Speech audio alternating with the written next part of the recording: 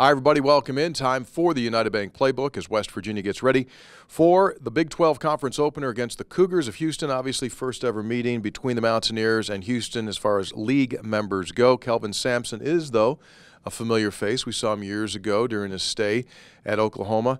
Is this a typical Kelvin Sampson team?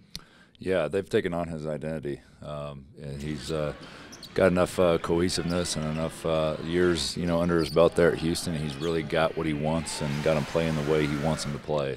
And I told the guys earlier today that it might be the most physical game we play all year, and they're going to be relentless on the offensive glass.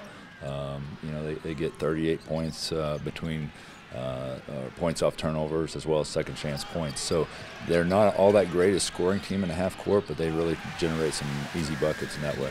Defensively, they live on that. What are you going to see there? You're going to have a heavy dose of pressure. You got Shed, probably the best on-ball defender in the country. So he's going to put all kinds of pressure out there, and they're going to play as physical as possible, and they might strategically foul us all five guys at the same time. So that's the type of game we're going to see. It's going to be a dogfight from the jump, and we got to match that challenge.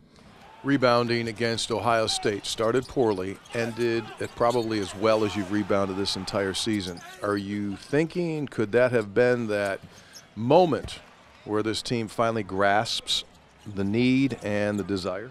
I hope so. I mean, it's certainly something we hit home with every single day, not having a true five out there. And, we got a couple of guys that are more fours playing the five position. So it's got to be a 1 through 5 mentality. Everybody's got to do their job and check out.